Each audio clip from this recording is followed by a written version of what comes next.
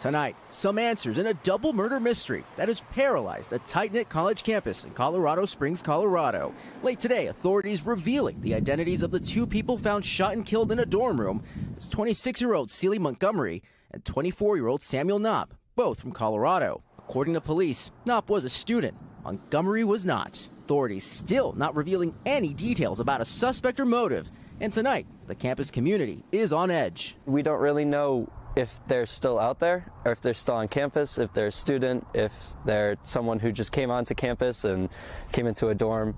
So it's kind of terrifying. Police say on Friday they responded to calls of shots fired in a dorm at the University of Colorado, Colorado Springs, prompting a campus lockdown. It's really frustrating and just scary, because we didn't know if they even have a suspect in custody, if they know who the suspect is, if they've caught that. We don't know anything. Authorities ruling out a murder-suicide, tonight saying they are intentionally restricting the amount of information being made public, but add the shooting appears to be an isolated incident between people that knew one another and not a random attack against the school or others at the university.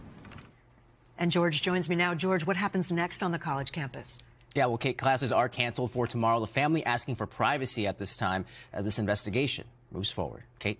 Thanks for watching. Stay updated about breaking news and top stories on the NBC News app or follow us on social media.